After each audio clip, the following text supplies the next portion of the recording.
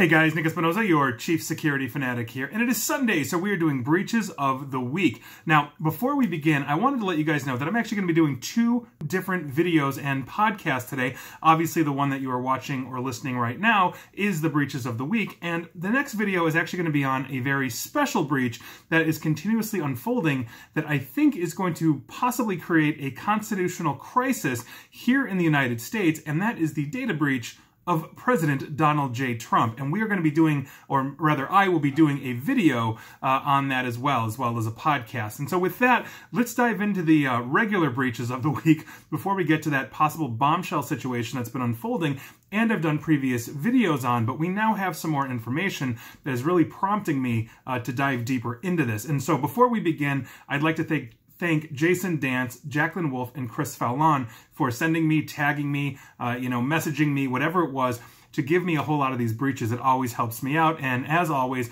if you have a data breach for me, please feel free to send it to me in some way, shape, or form, and I'm happy to give you a shout out as well. And with that, let's start with Diebold, or Diebold Nixdorf. They are a major provider of automatic teller machines, payment technology to banks, retailers, etc. They also do voting machines, and they recently suffered a ransomware attack that disrupted some of their operations. Now, according to Diebold, on the evening of Saturday, April 25th, the company's security team discovered what they call anomalous behavior on their corporate network.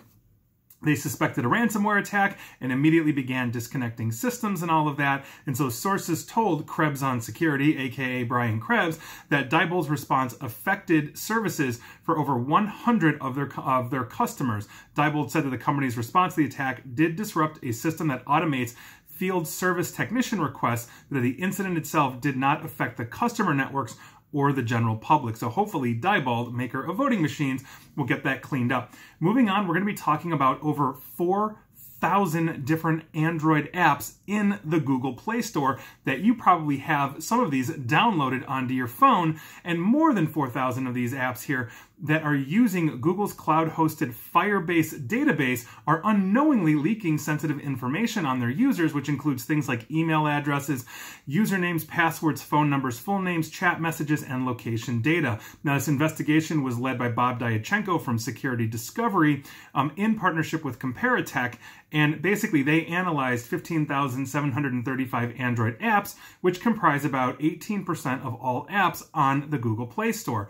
With these vulnerable apps in question, these are spanning games, education, entertainment, and business categories. They have a combined install rate of 4.22 billion times by Android users, and according to Comparitech, and I quote, "The chances are high that an Android user's privacy has been compromised by at least one app." In other words, if you're running an Android and you've installed one of these apps, you may have had a data leak. Apple's got their own issues as well. This one is focusing on Android, though. Those specifically that are using Firebase, Google's database service. Moving on, let's talk about the U.S. Marshals Service, because they suffered a cyber attack that exposed personal information on approximately 387,000 current and former prisoners at the end of last year on December 30th, and this is according to an agency official. And to quote a Marshals Services spokesperson talking to NextGov, the attackers were able to exploit a vulnerability in the system to extract sensitive personally identifiable information on approximately 387,000 individuals. So if you've ever been a guest, quote unquote, of the U.S. Marshals Service, present or former, heads up to you. Moving on, we're going to go to the Texas Office of Court Administration. On Friday, May 8th, they got hit with a ransomware attack. Now, this attack began overnight and was first discovered in the early hours on Friday. This took their network offline, which also took the appellate courts of Texas offline, as well as the Sixth Circuit Court of Appeals, which is the federal court jurisdiction there in Texarkana. So that's a big thing. I'm hoping that they've got that straightened out and now locked down.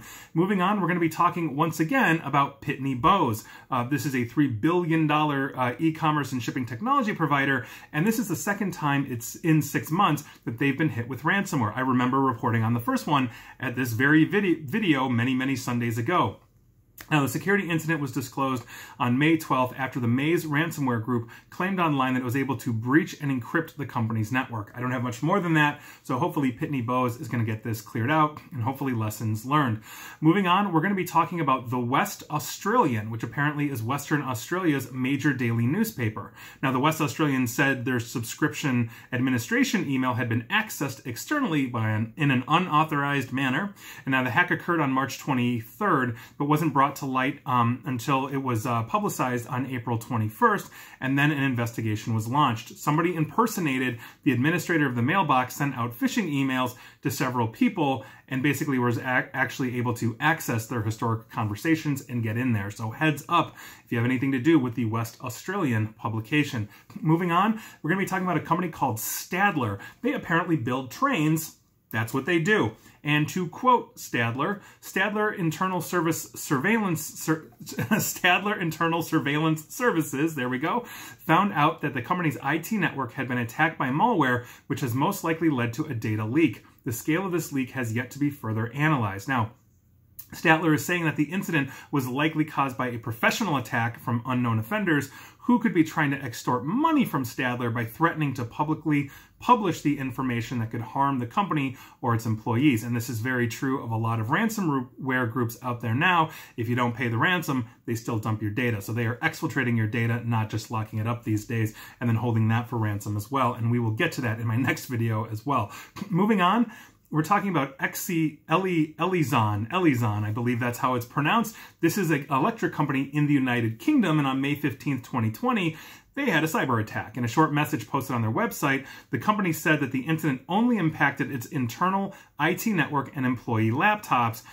The company's email server was also impacted and had been taken down. Now, the company did not specify the nature of this particular cyber attack or what was taken, etc., but it's looking like ransomware given what they are saying right here. So we'll see where that goes. My bet is ransomware.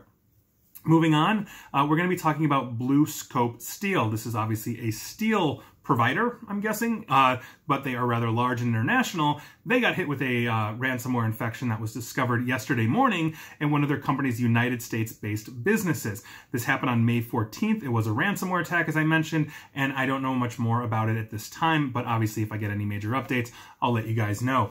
Moving on, we're going to be talking about DB8151DD. Now that is the name of this database that is basically, that's what people are calling it, and quite frankly, this ain't good. This is a massive data breach that exposed the records of 22 million people, but the source of the data is actually a mystery. Email addresses, job titles, names, phone numbers, physical addresses, social media profiles, and on and on and on were there. So the best guess that researchers have is that this is probably some kind of aggregated data from a number of various sources that got put together, as opposed to, let's say, one major service like a Facebook getting hit, and here we are. So we will see where that goes. And obviously we're tracking that as well.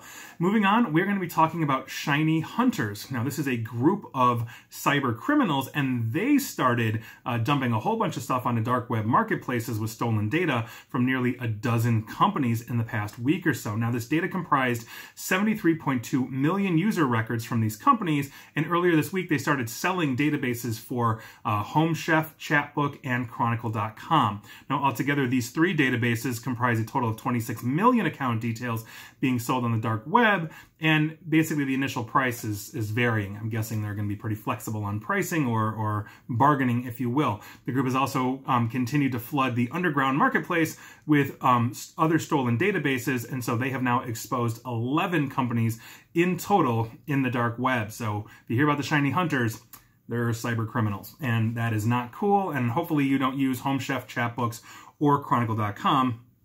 And here we are.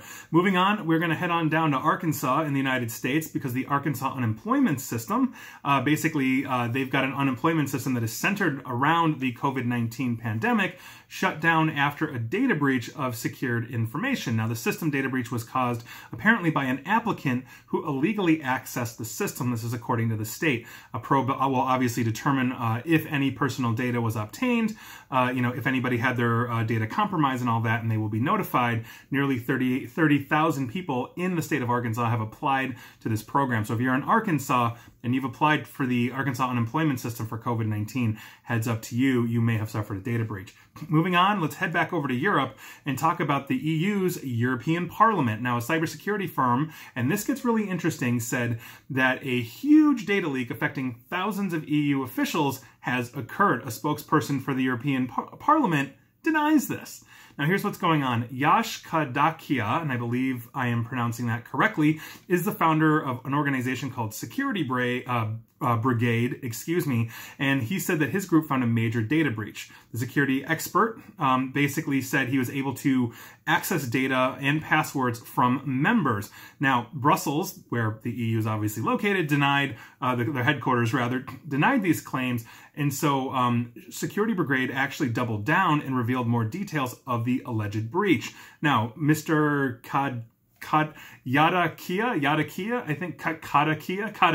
I am sorry with this. I did practice it before I did this video. Now, he tweeted, and I quote, "This includes data and passwords of 200 plus members of the European Parliament, European Council, and European Commission. This also impacts 1,000 plus members of staff at the European Parliament. The data also includes 15,000 plus users, including journalists, members of a number of political parties, and institutions." Now, a spokesperson for the European Parliament said they've investigated these claims, and they said that no Parliament accounts were actually involved. So we'll see where this goes.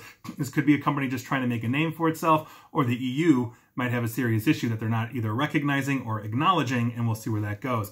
Moving on, we're going to be talking about Stop and Shop. This is in the eastern United States.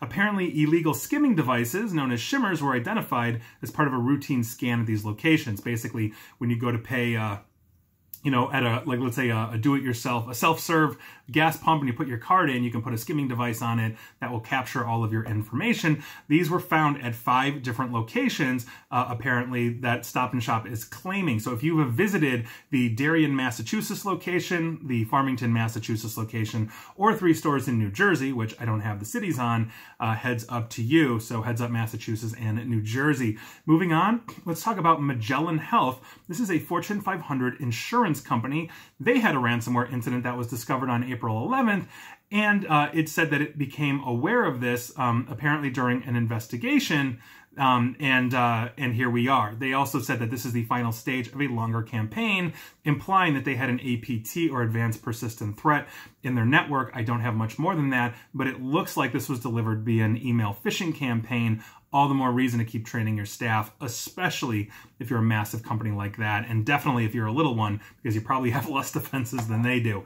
And finally, let's talk about a company called Interserve, because I think this really underscores something that is a very serious issue that we have pervasive, throughout the world. Now, Interserve is a company that is considered by the United Kingdom government to be a strategic supplier, and they maintain a number of schools and hospitals, as well as transport networks, such as the London Underground. Now, they are recovering from a cyber attack that took place over the weekend that may have seen details of up to 100,000 people stolen. Apparently, attackers hit the infrastructure of Interserve over the past weekend, about a week ago, and accessed human resources database that was basically from an outsourcing firm on the 9th of May, and stole information on current and former Interserve employees. This is according to Interserve talking to the Telegraph in London. Now, details include employee names, addresses, bank details, payroll information, next of kin detail, HR records, dates of absences, and pension information. And what this really underscores is something I've talked about before, and it's something that when we are dealing in the cybersecurity field, and I'm sure if you're in cybersecurity, you'll be nodding your head at this statement, we have been focusing much more heavily in the last few years on the supply chain. You will note that I have done multiple breaches of the week videos where it is not just the company that gets hit. The company has to declare a data breach because their third-party supplier wasn't living up to some kind of standard. It gets even worse if it's a health company, just like we had last year in 2019, which seems like a billion years ago, but we had the American Medical, the AMCA, the American Medical Billing Association or whatever, that company got hit, and it got hit hard because it wasn't really adhering to good standards. And by virtue of it, we had thousands, or at least it seemed like thousands of hospitals and medical facilities that had to declare HIPAA breaches because of that one entity. So this really is important. And when we've got strategic suppliers that are literally doing things like making sure that transport networks like the London Underground are actually running smoothly, not to mention hospitals and schools in the middle of a pandemic, hospitals especially, that becomes a huge, huge issue, and it's something that we need to address. So you have suppliers to your business. If they are integral to your business, make sure that they are going through a qualified set of cybersecurity framework questionnaire that you're giving them, as well as everything else, because your data is in their hands, and that trust relationship really needs to be built on trust and verification. So with that, those are your breaches of the week. I hope you weren't affected, but odds are you might have been. And please like, share, follow me here on Facebook and Twitter at NickAESP, and please feel free to subscribe to me at YouTube as well. And as always, stay safe and stay online. Thanks, guys.